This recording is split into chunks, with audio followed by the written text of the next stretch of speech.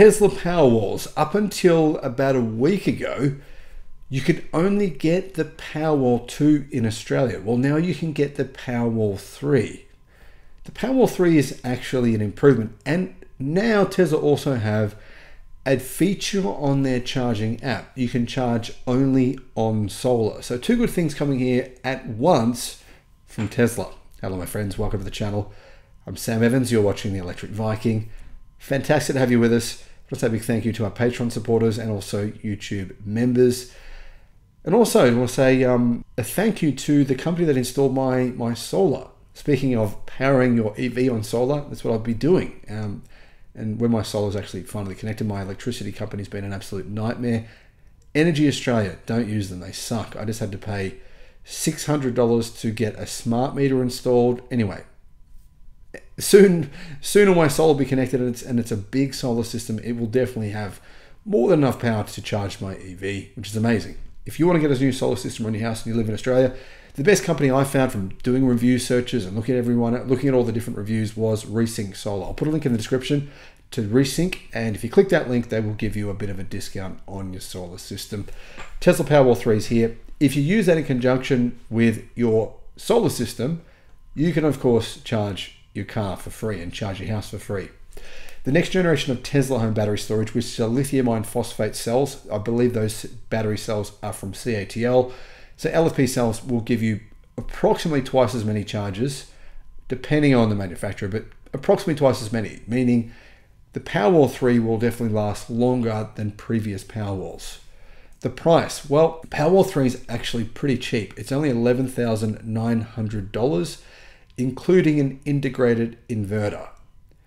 Added to this price, though, is a $1,700 backup Gateway 2, which is a compulsory addition. Tesla calls this the brains of the battery.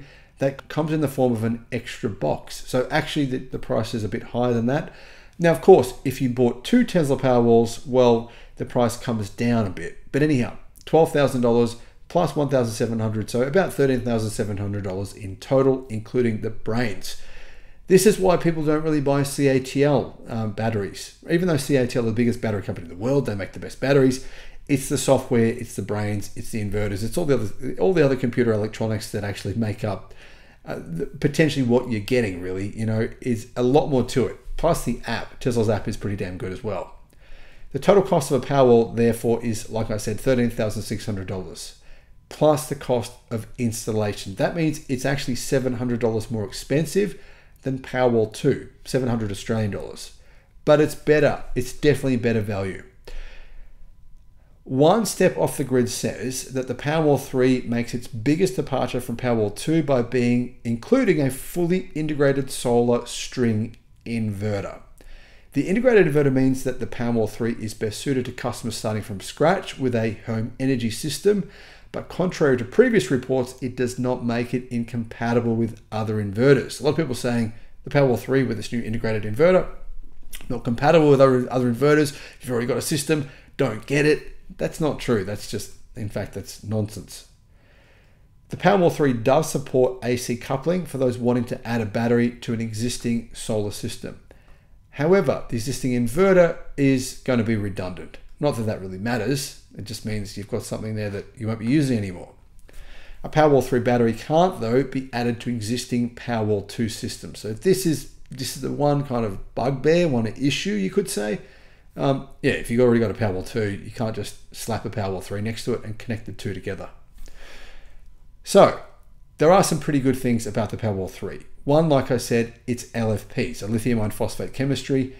And I mentioned this, I believe, more than a year ago. For some reason, other people thought this was irrelevant, but I think this is relevant. It will last longer and it's less likely to be overheat and have any kind of battery fire, for example. I think those two things are pretty important. According to the specs, the Powerwall 3 can accommodate up to 20 kilowatt of solar. I have a 26 kilowatt system, so yeah, it doesn't use all of that, but anyhow, it has a maximum continual charge power of 5 kilowatt and a nominal output of 5 kilowatt as well. Now, obviously you can change that if you get multiple Powerwalls.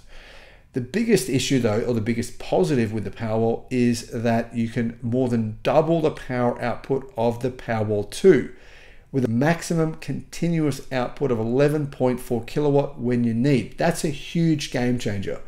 So being able to put out 11.4 kilowatt of power, that could mean you keep the lights on, you keep everything going in your house. You don't have to say, well, what can we turn on? What can we turn off? What do we have to decide we don't want to have right now?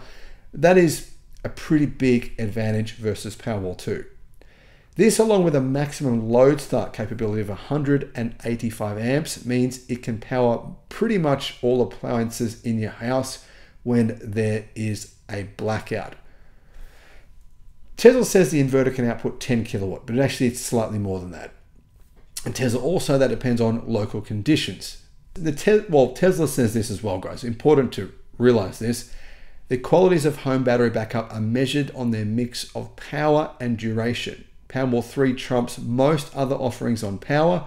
The duration will vary greatly for customers depending on the loads you're trying to support. So it depends on how much electricity your air conditioning system actually uses. Now, aside from the fact that Tesla now have on their app the ability to charge only by solar, so basically the app can determine when you're getting potentially sending solar into the grid. You don't really want to do that because it's much more economically useful for you to simply power your EV, charge your EV using solar. So the Tesla app can do that now.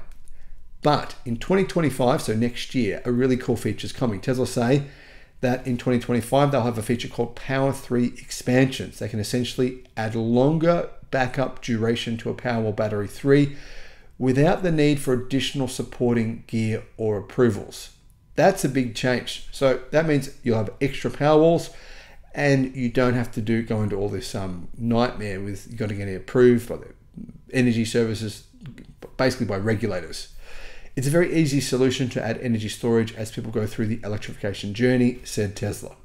Tesla says the additional unit will look similar to a Powerwall 3 but slightly slimmer and can be installed either side by side with the battery or stacked behind it. That means, guys, next year don't buy a second Powerwall 3. So if you want to buy multiple Powerwalls now, just wait till next year. You can buy one now.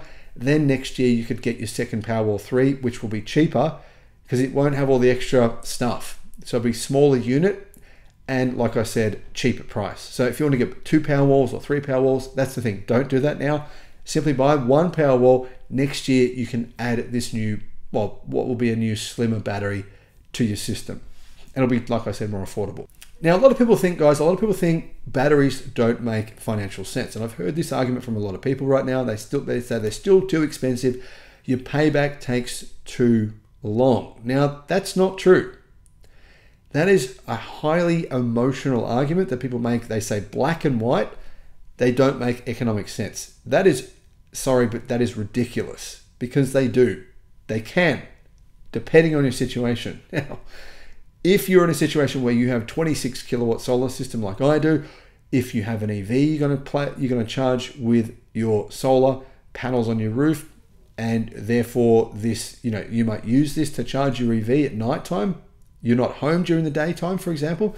Let's say you're not home during the day. So basically you're using your excess solar you generate, putting it into your battery, you get home at night, put that into your Tesla car or into your other EV, then you're going to pay it off much quicker than all these so-called claims that you're not. It's going to take you 30 years to pay it off, all that kind of stuff. The other thing is, people are not considering virtual power plants. In some places in Australia, you can sign up to become part of a virtual power plant. Then you can get a much, much higher return on your investment. You're not getting 5 or 10 cents per kilowatt hour that you put it back into the grid from your solar panels. You're getting a lot more than that. And during blackouts or times when the grid needs your battery, you'll get paid a lot of money, huge figures during those periods of time, potentially even a couple of dollars per kilowatt hour. And then you'll find that you'll actually pay your Powerwall off much quicker. So that argument is not no, batteries don't make sense. It's more a matter of contextual. Do you have EVs? Do you have, do you work during the day, etc., etc. It really depends on your personal situation. For many people, actually, it does make sense. For some people, they don't make sense. Further savings, Tesla can be unlocked, they say, through time-based control mode, which allows owners of a time of use electricity plan to set their battery to maximize your savings. Meaning, guys, between 6 and 9 p.m. in the evenings, you use your battery. You don't use the grid, right? That's when electricity is crazy expensive here in Australia. So that's when your Powerwall will actually start to add up and give you some savings as well. When the Powerwall 3 is connected to a virtual power plant though, Tesla says an Australian solar household can save up to 77% a year on their electricity bills. Now, I'm not sure where that number comes from. And of course, that'll depend on your situation, your solar, etc.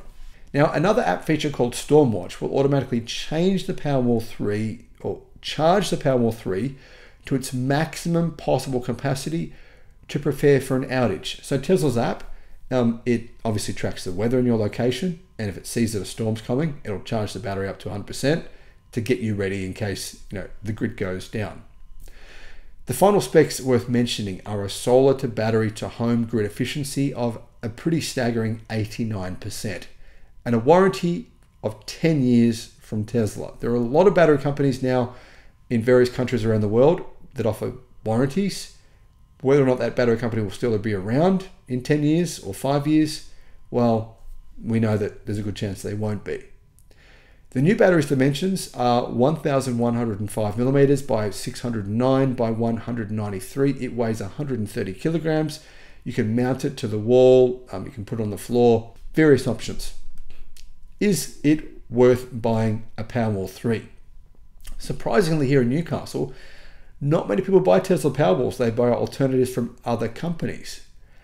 I actually think the Powerwall 3 is your best option right now in the market, but I, guys, may be about to make a choice and install a different battery from a different company for reasons that I'll explain in a new video. So yeah, that's going to be here to support my solar system. I'll explain why I'm going to do that. But for most people, I think the Powerwall 3 is your best option, particularly considering in the future, you'll be able to add additional panels for a lower price. So adding an extra system, which you may choose to do. It's actually much more simple and more cost effective. And the other thing is, if you've got a Tesla electric car, well, the Powerwall 3 is actually going to be a really good to have everything integrated. Use the Tesla app, use the Tesla Powerwall, use the Tesla EV, and sort of have this whole integrated system. That really makes sense for a lot of owners. Let me know what you think though in the comments, and thank you for watching. Bye-bye.